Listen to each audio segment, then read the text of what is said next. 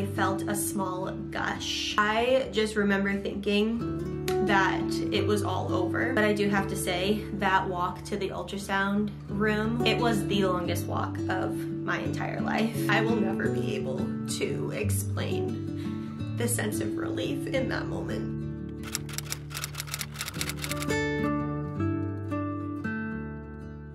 Hello everybody, welcome or welcome back to my channel. I hope y'all are doing super duper well, and today my friends, I'm going to talk about my subchorionic hemorrhage experience. I laugh because the last time in the last video you guys saw me in, I was very relieved, and that was a very good representation of where I was at mentally then. I had just gone in for my 12-week appointment and I was anxious beyond belief. You guys saw me, I was so scared, and we went in, everything was perfect, and after that I felt like I could settle in. I felt like I was ready to go, and then bam, like, can't catch a break. So this story might come as a surprise to you all, as well as a lot of people in my real life as well, because to be honest, it was a very scary experience, and until recently I hadn't really settled into the experience and the aftermath of it myself. And because I was still in the thick of it, I didn't want to scare any other pregnant mamas to be out there. But spoiler alert, I am okay. The baby is more than okay, and it turns out that's the case for a lot of subchorionic hemorrhage hematoma experiences. So I really want to share my own, because the only thing that mentally got me through that first extremely scary ER experience was another IVF mama sharing her very similar experience to mine that I had only seen a few weeks prior to my own experience. So if I can, I would love to bring that comfort to somebody else who might need it. That being said, I'm still in the thick of my pregnancy, and there are going to be people clicking on this video who are looking for comforting stories like mine. So if you have a more traumatic subchorionic hemorrhage hematoma experience, please respect that this is not the forum to share. I'm sure there are a lot of other forums out there for you to share your story, but please respect that boundary on this particular video. And the very last thing, I'm going to be going into some detail, including bleeding and that sort of thing. So if that is not something that you want to hear about, I totally understand, and you can click off the video now. So the day was Friday. I was officially 12 weeks and 2 days pregnant, and the day prior I had started spotting brown, and it did scare me a little bit because I feel like nobody wants to see anything when they go to the bathroom when they are pregnant. But I did have some brown spotting earlier on around 6 weeks, and everything turned out okay there, and my clinic reassured me that it's very normal, especially since I had just had an ultrasound a couple days prior to that. But that Friday, it was the first beautiful mid-70s day, and Jack and I had decided to go down to the beach and enjoy it a little bit, and the vibes were just really good. Like I had mentioned before, hitting that 12-week mark, especially with the ultrasound that we had where baby was totally fine and everything just felt so good, I finally let myself start maybe thinking this could be real and that everything was going to be okay. I even took a little bump photo at the beach because I wanted to remember their first time at the beach, and it felt really fun to capture something like that. And I even started looking at strollers and configurations between travel systems and car seats and all of that stuff. I finally let myself start settling into those things, and that's not something I had let myself do previous to this. If you're new clicking on this video and you want some more insight into my mentality with this pregnancy and everything it took to get to this pregnancy with our fertility journey, I'll leave that playlist link down below. But after the beach, I had noticed that the brown spotting started getting slightly heavier, so I definitely started paying more attention. Everything seemed fine when we went to bed that night, but about an hour after laying down, I felt a small gush. Thinking that it was just some more brown spotting, I went to the bathroom, and there was just so much blood. As soon as I saw the color and the amount that was there, I think I went into some kind of shock, and my memory does get a little hazy from here, but I do remember the important bits. I remember calling Jack in and telling him I think it is time to go to the ER because he was aware of the spotting that I had had throughout the previous day and into this day. I remember trying to clean myself up and get myself ready as soon as possible, but all I had were liners on hand, and I do remember having to change those out a couple of times because I was bleeding through them. We had never been to the ER here, knock on wood. That is the first and the very last time that we'll have to go there. And there was a lot of construction, so it was a little bit stressful trying to find the right entrance or how to get to the right entrance. But Jack told me later that I was eerily calm during all of this, and that's not what I remember at all. It was probably because I was in absolute panic mode in my head. I remember thinking that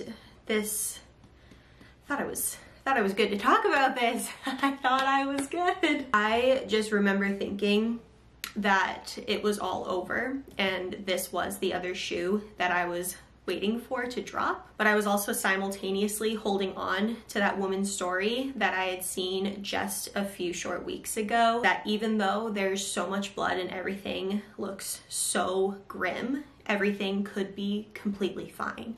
I remember holding those two things, the panic and the reassurance, at the same level. It was very weird. I remember when we checked in, they asked me just a bunch of basic questions to like get my information into the computer. And then they said to wait in the waiting room and they would be with me when they had a bed ready. And I just know that my time judgment was probably very off this night, but it didn't feel like very long until somebody came to get us and let us into a room. On the way back to the room though, I do remember keeping my head and my gaze down because everything just felt so chaotic. There were just a lot of people and a lot of shoes. Like I just saw a lot of shoes and noises and beeping. It was just not an environment that I wanted it to be in at all that night. They brought me into a private room that had a sliding glass door with like a curtain over it, but the curtain was slightly shorter than the whole door, so I could see all of the shoes walking by and I could see if somebody was coming into the room or approaching the room. I remember focusing a lot on the shoes like walking by that night, but I later realized that not every patient got a room with a door. So I remember becoming super grateful for that because every time we had to leave the room, it was just very chaotic. And then every time I went back in my room, I was able to calm myself down a little bit because it just shut out a lot of the noise out there. We saw a lot of people that night, between a few nurses, there was a resident doctor, there was the on-call doctor, and like a couple admin people about paperwork and things. But I'll never forget my first nurse. She was such a calming presence. She was the first face that I saw, and she came in and asked me how I was. I told her I was not great.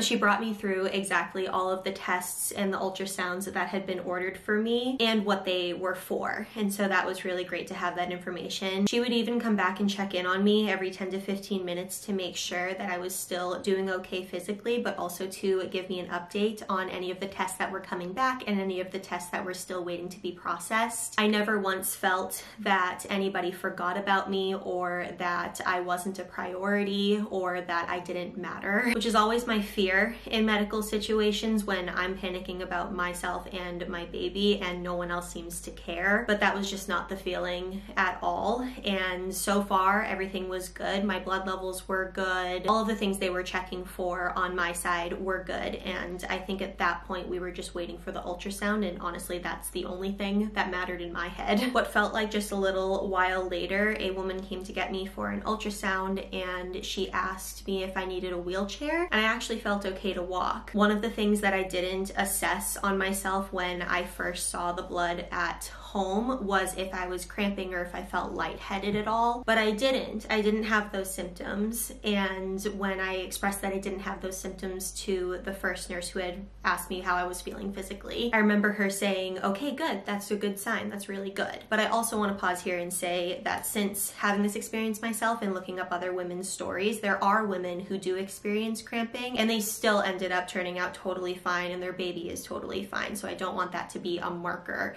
that somebody holds on in their head if they're experiencing those things, because it still could be completely okay. Jack was allowed everywhere that I was going for my tests, which I was so grateful for. But I do have to say that walk to the ultrasound room, wherever it was, I feel like it was just winding endless hallways to get there. It was the longest walk of my entire life. I wanted so badly to see that my baby was okay and to check up on baby, and that's all that I was thinking about this entire night. But I was also more terrified than I had ever been about what the other possibility might be, and either way, at the end of this walk, I was going to find out. We started off with an abdominal ultrasound, and they had turned the screen away from me as they usually do, but since Jack was standing next to me, I just remember staring at his masked face, so really just this part of his face, just to see any indication that baby was okay. It seemed like forever that his face was just stoic,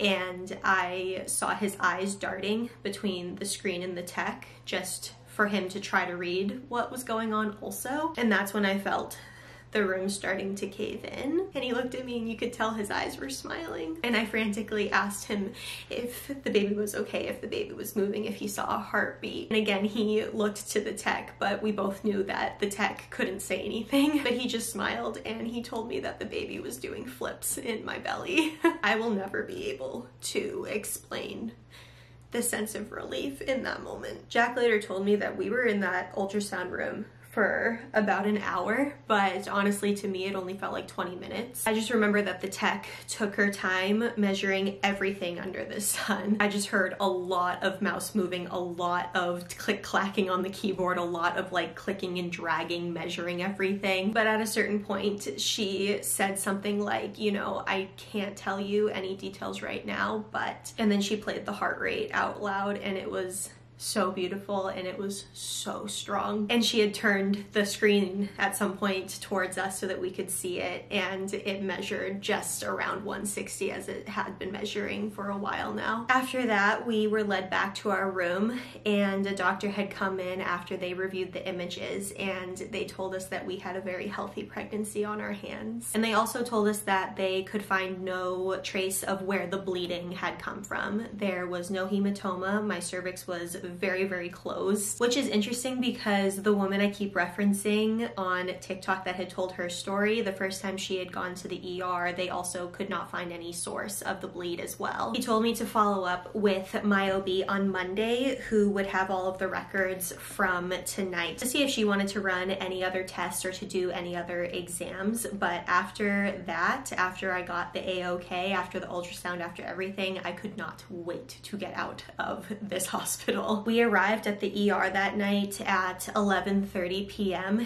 and by the time we were walking back out to our car, it was around 4 o'clock in the morning. I personally continued to bleed brown for a couple weeks after that, which my OB did say was to be expected. But nearly exactly 2 weeks after that incident, I woke up in the morning to more red blood, although it was not nearly as much as last time. There was still no cramping and still no dizziness, but because that color is terrifying to see at any point, and I knew that there was still no known source of the bleed, I called my OB's office and they scheduled me for an emergency ultrasound that same day. The ultrasound was actually scheduled over at one of their partners' offices, which usually sees higher risk patients. I think it's called MFM, maternal fetal medicine or something like that. Although I was still a bundle of anxiety and nerves heading into this ultrasound, I definitely had more hope this time, and I was able to keep a lot more calm in my head this time given the experience I had 2 weeks prior. This tech was the best also. I don't know if they're just allowed to give more information at that office that I was at during the ultrasounds, or if this tech specifically had more qualifications, but she was talking to us through the entire ultrasound, and this ultrasound actually had a monitor up so that we could see everything that she was seeing. And throughout the whole thing, everything she was measuring, everything she was seeing, she was reassuring us that all she saw was a beautiful, healthy, bouncing baby. And was that baby bouncing? Holy freaking Hannah. I have like a gymnast on my hands, you guys. That thing is bouncing all the time. At the end, she did explain to us that she saw a small subchorionic hematoma that was more than likely the source of the bleed, and honestly, that was more reassuring to hear than if she didn't find anything. shocking because we had just gone a few weeks without knowing any reason as to why these scary things were happening. It also gave my OB something to review and assure me that she wasn't concerned at all about, but that we would keep an eye out throughout this entire pregnancy. Almost exactly a week after that, I ended up bleeding again, but this time it was even less than the last bleed that I had. My OB's office gave me the cutoff of bleeding through 1 pad an hour as kind of the marker to give them a call. So we just made sure to keep an eye on it, and I never even got close to that point. And that brings us to today. I wouldn't say that I'm 1000% out of the woods emotionally from these experiences because they were very scary, but I can confidently say that I've just become comfortable with what is normal for my pregnancy, or this pregnancy specifically, and that is brown spotting and pads always, which can get a little uncomfortable, but hopefully that won't be for the entirety of the pregnancy. Something that has helped is I've actually trained myself to just not look at the toilet every time I go pee, which honestly has lifted a ton of worry from me because whatever will be, and it's just normalized something that used to be so scary for me. I remember after that first bleed and even the second bleed, I could not go to the bathroom without Jack coming with me. Something else that helped me so much during this time were videos like these of other women sharing their experiences, and also reading the comments under those videos of other women who had hemorrhages and their baby turned out completely okay. So if you've had a similar experience, please, please, please feel free to leave it down below if you feel comfortable to do so. Otherwise, now I feel like you all have a much fuller picture of what my first trimester entailed. Again, I felt like when I hit that 12-week mark, I felt myself emotionally just like on the up and up, ready to share a ton more stuff, ready to just dive into all of the baby products and all of this stuff. And then bam, we were just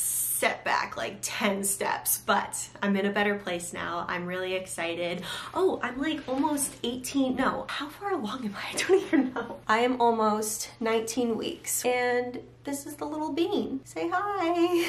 But with that fuller picture that you guys now have of my first trimester, I'd love to share a first trimester recap for my next video. All of the symptoms, all of the versions, all of the cravings, literally everything. I've been writing stuff down as it came to me during the first trimester. And I'm at a point where I'm really excited to share those with you guys. So if there's anything else you want me to touch on for that first trimester recap, please leave those in the comments below as well. But otherwise, my friends, if you enjoyed today's video, make sure to hit the subscribe button because I upload videos like these every single week. All of my socials are linked down below, including my Instagram, which has some fun bump pics on it. I love you all so much, and I will catch you in the next video. I'll see you guys later. Bye!